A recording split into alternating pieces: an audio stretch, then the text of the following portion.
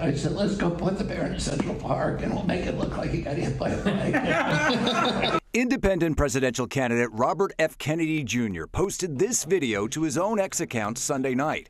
It shows him telling comedian Roseanne Barr how he dumped the body of a bear cub in Central Park back in 2014. It made major headlines, including here on Pix 11, as no one knew how a bear got to Central Park. Pix 11's Ayanna Harry live in Central Park with the very latest on this mystery. I turned on the TV and there was like a mile of yellow tape and there were 20 cop cars.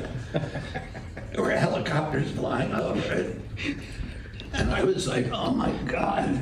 What did I do? The video post is RFK Jr.'s attempt to get ahead of a story published in The New Yorker.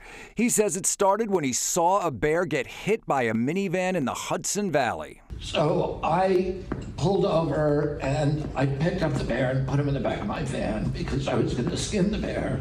And it was very good condition and I was going to put the meat in my refrigerator. After a day of hunting followed by a long dinner at Peter Luger's steakhouse, RFK Jr. says he did not have time to drop the dead bear off at his Westchester home, so he decided to dump it. I wasn't drinking, of course, but people were drinking with me who thought this was a good idea. Criminal defense attorney Jeremy Saland does not predict charges in this case. But it's generally speaking a 2-year statute of limitations on a misdemeanor and generally speaking 5 years on a felony. While stupidity is something that is a $1 trillion industry, it's not necessarily a crime or criminal. I didn't want to leave the bear in the car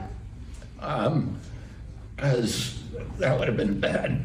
Regardless of how it plays out legally, there could be political fallout for RFK Jr. And this might have been the first thing they heard about Kennedy in the last 6 months. And that's not where you want to be if you're trying to run this sort of insurgency campaign.